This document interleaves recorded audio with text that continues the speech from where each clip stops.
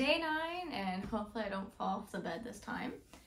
I almost fell off. If you watched the last video, I caught myself before I fell, but I nearly fell off. What to talk about today? I didn't really come with a prepared thing to talk about. I got to this a little bit late. I kind of forgot that I needed to record today to post, and yeah. I'm kind of tired. I'm sorry. I'm dazing. For me, late is kind of a lot of people's early, if you couldn't tell with all the fireworks going off in the background. I've noticed recently, when I was at the other apartment or Airbnb in Benicarlo, I did a really good job of going to bed early and then waking up early and having a whole routine. That was really nice, and I guess one of the big things I kind of want to bring up is when you're traveling, keeping a routine can be very difficult.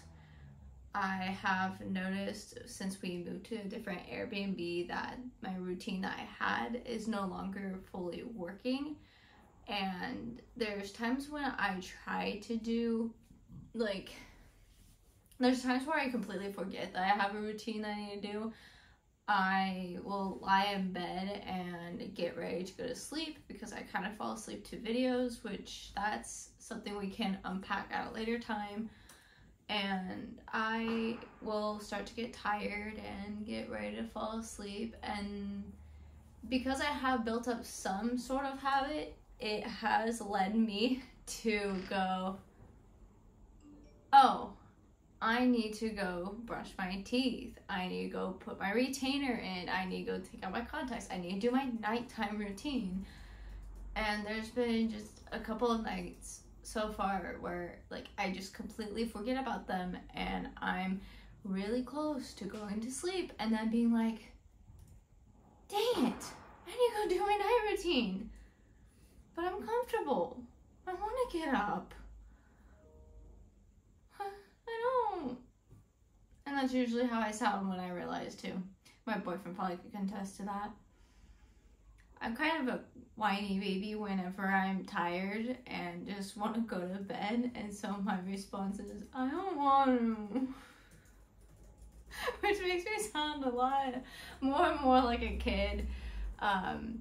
That's just how I do things, because if I'm tired and I'm really serious, I won't do anything, and I know that. And so at least if I joke a little bit about being kind of childish, just I don't want to, I can at least have a funny side of things to get myself out of bed and go do those things, because yeah, it's kind of hard when you're already ready to go to bed. But back to the main topic of this is, dang it, I'm saying a lot of ums in these. I'm so sorry. The main topic of this is just kind of if you are traveling, don't be too terribly hard on yourself if you have a routine that you don't fully stick to. Now, I'm not saying don't try to stick to your routine, but it's a little bit different when you go from an Airbnb that has 2 rooms and you have a whole routine for that and you have a partner with you. Well, and then you go to only really a single room Airbnb that both of you could share and not have to run into other people. It does change how you do your routines and how your flow for the mornings work, or even at night if you are a night person. I know I'm more of a morning person. My boyfriend is more of kind of a night person. At least that's how we are right now.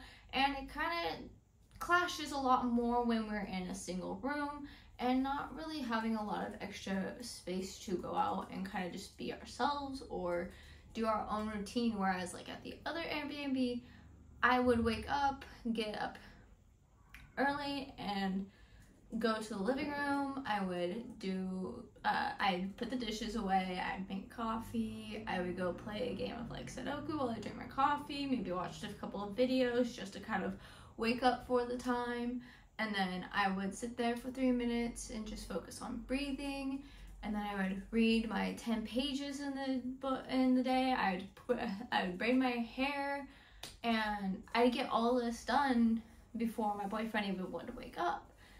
But now, because of, well, my sleep schedule has kind of changed a little bit. That has changed because of the traveling as well.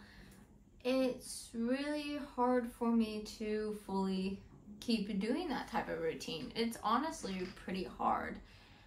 And because if I wake up, I want to be quiet, but there's no real other area to do a lot of the stuff that I'm doing, because really we only have a bed and like this desk. That's pretty much it in this room that I could actually use to do things. And so I'm having to adapt to what I'm doing, and it makes it a little bit hard, but it's doable. It's just, if you're traveling, don't be too hard on yourself, because routines are going to change, and the environment that you're in is going to be a big impact on how you do things.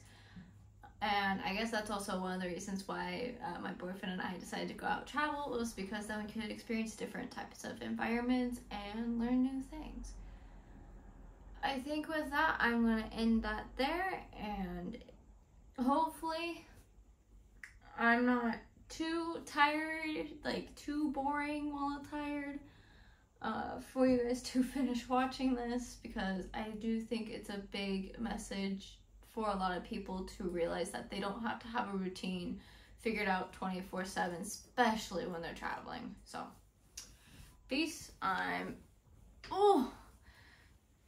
struggling to get up, and see you guys later.